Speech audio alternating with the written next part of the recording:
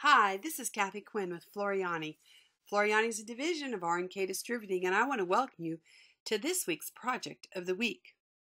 Well, I was recently at a hands-on, and we were doing a hands-on quilting event, and a couple of ladies showed me their quilt labels that they had created out of the Total Quilter. So I thought that was a real good idea, and I thought I would just bring up some ideas and some instructions in case you want to make a label for one of your beautiful applique quilts, your applique quilts, your faux piecing quilts, because of course we have so many options in my Total Quilter.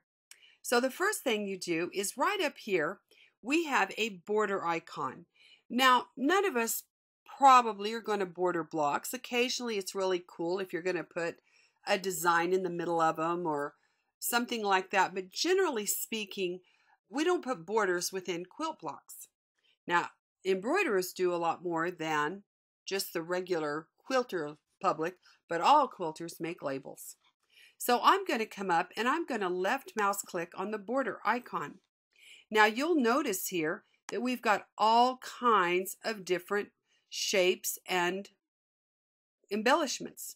Now I did see, I'll have to mention this, I saw a woman showed me her daughter's bridal napkins that she had made for her wedding, and they were just gorgeous. And she took a simple design such as this and did a beautiful monogram above it. And the monogram was a couple of inches tall. It was beautiful, looked very nice. And then she made a real cute ring holder for it that was just beautiful, a napkin ring holder. But we're going to focus on quilt labels. So let's come in here and let's look around and notice we've got all kinds of fun shapes, borders. And let's just look through. And what I like about this is there are real options. Well, here's a cute one. I hadn't even noticed this one. Let's bring this in and let's say we're doing a cute little quilt label for maybe, let's say a baby quilt. So we've made a little baby quilt. We want to put a label on it. We might want to put the child's name, birth weight, love grandma. But let's come in and look. Now I have text here. Now in here, I'm going to drop down and I'm going to select my text. Now I have circular text, which I could use in this one, but I'm going to go for straight text right now. Now that I've left mouse clicked on it, I'm going to left mouse click on screen. And now what that does is it brings up all the available alphabets that are available in my Total Quilter. Now we realize in Total Control we have lots and lots of alphabets, but we've given you some real great alphabets, and some of the more popular alphabets are in here. So let's go through and look at this a little bit. And let's there's so many cute ones. Ever After's cute. Loxley's cute. There's a lot of them. Let's see here. Let's see what we want to do, because we want to get quite a bit of text in there. And of course we've given you some small script, which is really nice looking at doing this sort of thing. I really like Ever After and Fables. Those are two of my favorites. But they're going to be a little bulky for this. So let's just keep kind of looking through. Let's see. Let's go with, I'm going to go ahead and go with Centro. I would go with a Child's Play, except for this is a little bit more elegant border I have picked. So let's go ahead and go with, I think we're going to go with Centro. Now that I've got it up, I'm going to type in, let's just say, this is to a new grandchild. Let's say it's to Jocelyn. So I'm going to put Jocelyn. And let's just say I put her birth date. And I might do it in numbers. I might do it with December. Let's see. Let's do...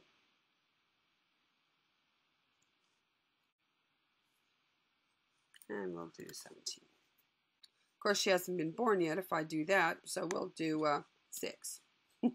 Alrighty, so now I might put Love Always.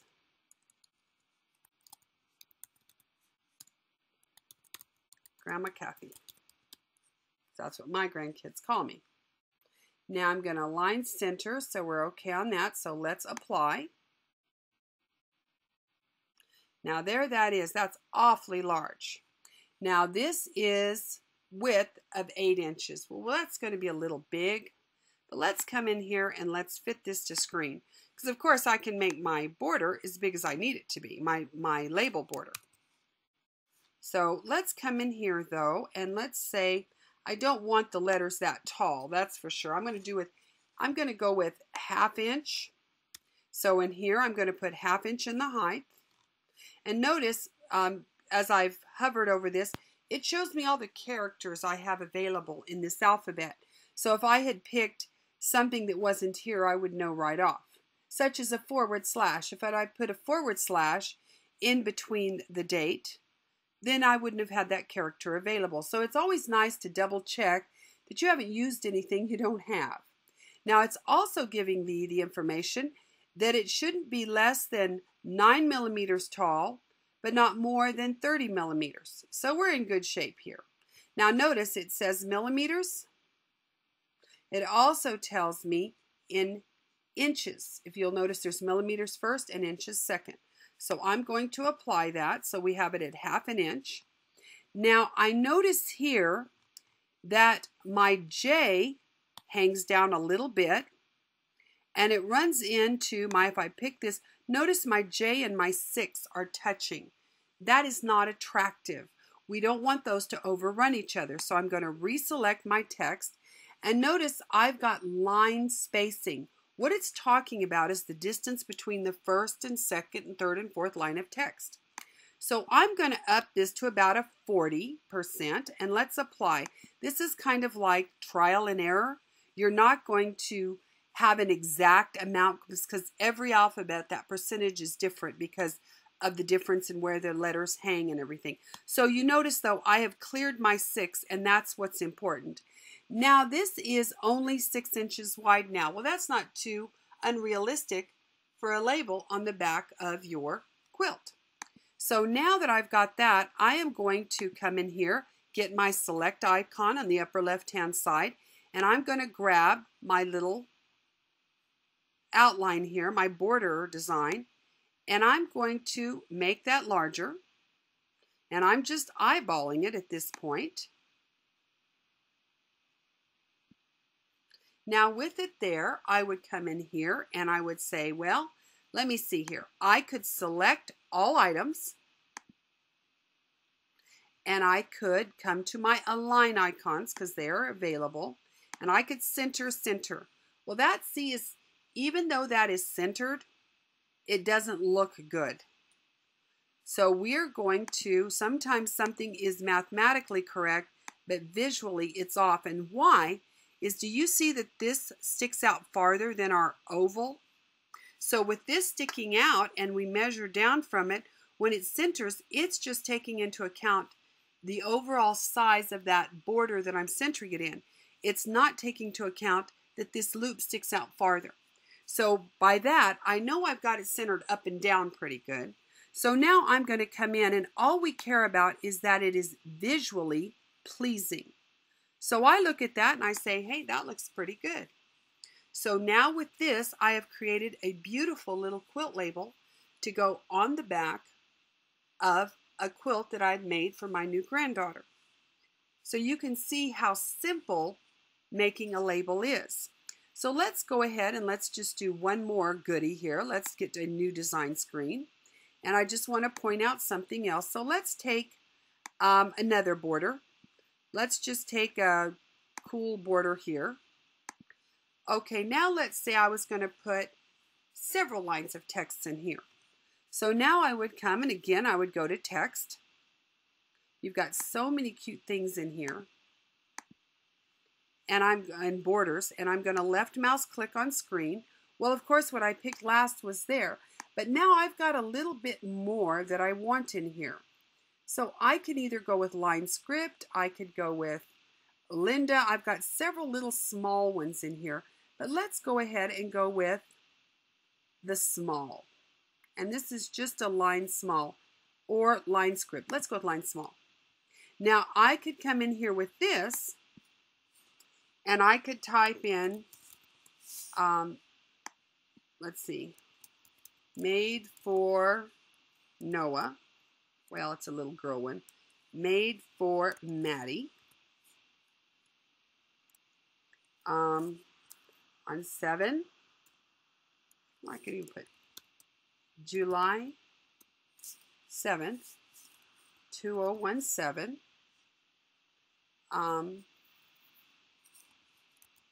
Happy birthday, Grandma Kathy. Or Kathi Quinn, or happy graduation, whatever you want to put. But if you have lots of lines of text, sometimes you're putting in a lot more detail into your labels. I'm going to apply this to my text. So it's going to come up. So now that I've got this, I'm going to fit it in here. And I could actually make this just a little larger. Whoops, not that corner. I want to get the little black square. Well, I'm still getting it. Whoops, no, I know what I'm doing wrong. Let me tell you what I'm doing wrong. Undo's your friend. Okay, now that I have it all selected like this and I have all the control points, if I get anything on any of the corners, that is going to stretch the text.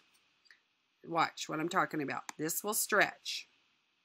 Any of these corners will stretch. If I wanted to do pennant type, you get the idea here.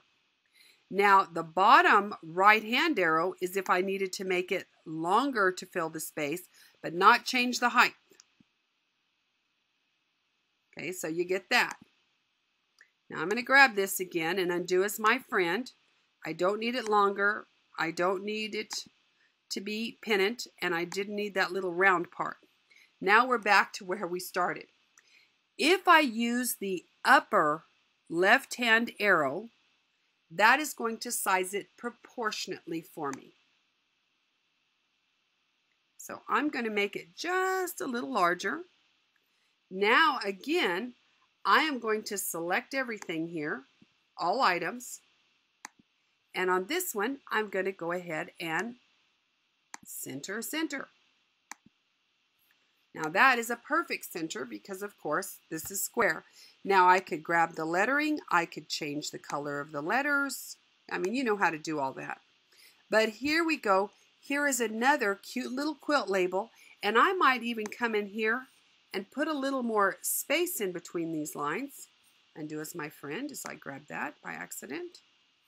I'm going to come over here and I'm going to put maybe 50% line spacing because I want to be able to have it, since the text is small, I want a little clarity between the lines.